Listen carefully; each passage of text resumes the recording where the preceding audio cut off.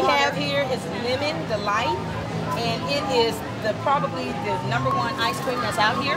A warm summer Saturday and some tasty homemade ice cream made for a winning combination again at the Grand Prairie Farmers Market. There's yours. You're gonna try a little honey? Here.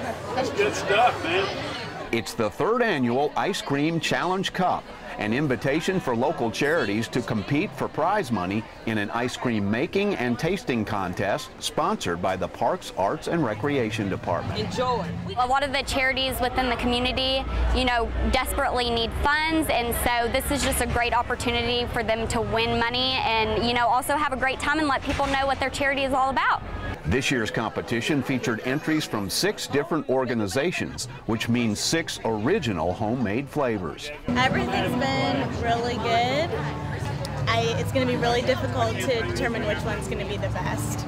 My personal favorite was the Texas butter pecan, but yeah, they were all great. Everyone who tastes also gets to be a judge, putting a ticket in a jar at the booth that represents the organization and ice cream they like the best.